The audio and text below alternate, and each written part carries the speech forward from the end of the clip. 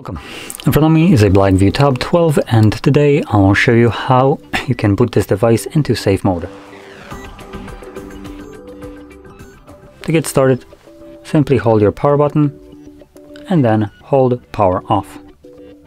This will then bring up a window reboot to safe mode, which you want to confirm by tapping on the OK. It will initiate that reboot, and once it boots back up, it will be in safe mode.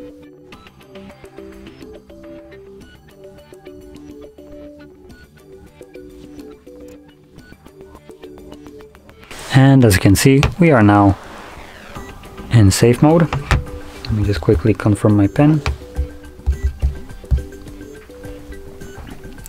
So you can see this marking right here at the bottom, stating that we are now in the desired mode.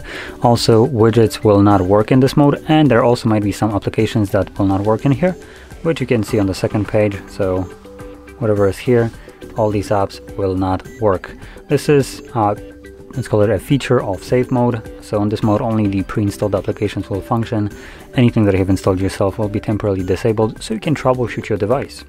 Now, once you're done troubleshooting your device, you can go back to the normal mode by holding the power button once again, and this time around just simply selecting restart. The device will reboot and automatically go back to normal mode. Now, with this being said, if you found this very helpful, don't forget to hit like, subscribe, and thanks for watching.